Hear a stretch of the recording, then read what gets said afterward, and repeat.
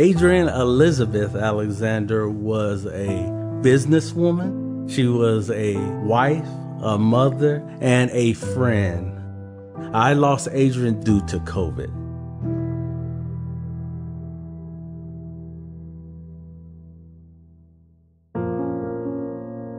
My name is Mark Alexander, and I am from Corpus Christi, Texas.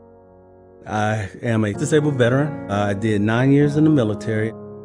I met Adrienne actually when I was 16 years old, and we were married for 19 years. She was absolutely dynamic. The kids would describe their mom as tough but loving. They knew whatever decisions that they made, she would give them guidance. The thing that I miss most about Adrienne is our talks about everything under the sun. She was actually one of the frontline workers working for Texas Children's Hospital as a project manager. She knew everybody. I was absolutely proud of her.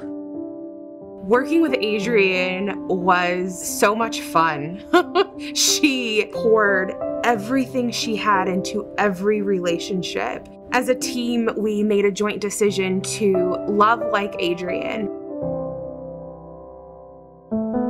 Adrienne and I's relationship was really based on our faith because that is the very foundation by which we live. Adrienne was a leader here in our ministry, a friend to so many. She had a tremendous impact on a lot of people.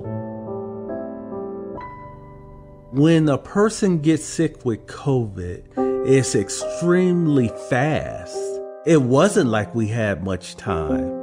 The ability to visit Adrienne at the hospital was null and void. She was admitted on the 10th of July.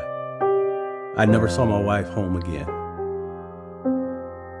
You know, in this thing we call life, they do these studies. Men go before women. Women outlast. So in my mind, I was supposed to go first. So when this happens, it's like, it's so different because women keep the family together.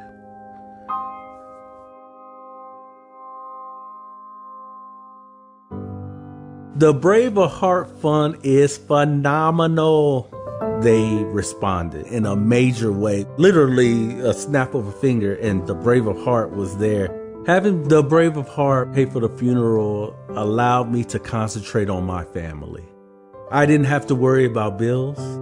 I remember the last sermon that Adrienne preached here at the church, and she was talking about honor. When you look at love, love is the motive and honor is the objective. She most definitely lived an honorable life. She was the epitome of what we would say honor is.